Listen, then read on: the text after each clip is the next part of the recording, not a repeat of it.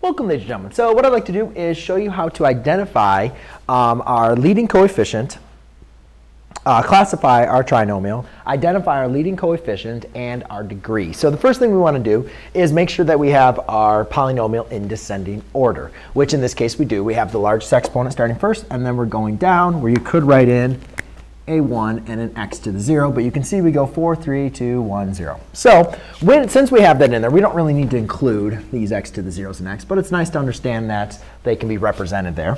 What we have is our highest power is what we call our degree of the monomial, and the largest degree of a monomial of all of our polynomials is degree of the polynomial.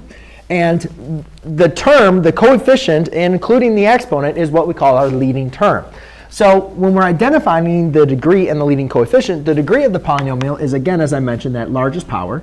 So I can say the degree is equal to 4, where our leading coefficient is going to be the coefficient of the exponent, which is the largest power, which in this case is equal to 7/2. Now in classifying, again, we can classify our polynomials in the number of terms as well as the degree.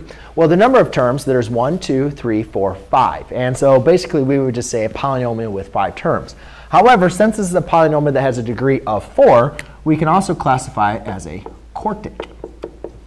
So there you go, ladies and gentlemen. That is how you classify and determine your degree and leading coefficient. Thanks.